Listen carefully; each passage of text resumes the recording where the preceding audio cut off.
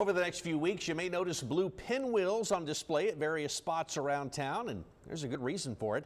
The month of April is Child Abuse Prevention Month, and the folks at CASA of the Coastal Bend are recognizing that by setting 300 of these blue pinwheels spinning on their front lawn.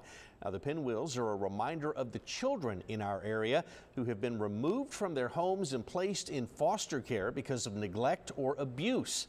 Just in Nueces and Aransas counties, there were 938 children placed in foster care last year. That means each CASA pinwheel represents more than 3 children whose lives have been disrupted.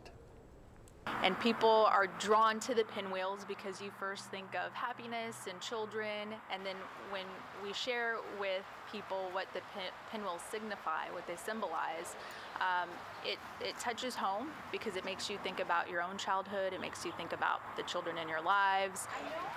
Now, CASA stands for Court-Appointed Special Advocates, and it's made up of volunteers who take responsibility for a child as they move through the foster care system. That's something that can be scary for children. CASA's goal is that no child should have to face that alone, and so they're always looking to grow the number of volunteers on hand to make that a reality. If you'd like to help, you can find their contact information on our website, KIITV.com. And they do that important work all year long. So to come on.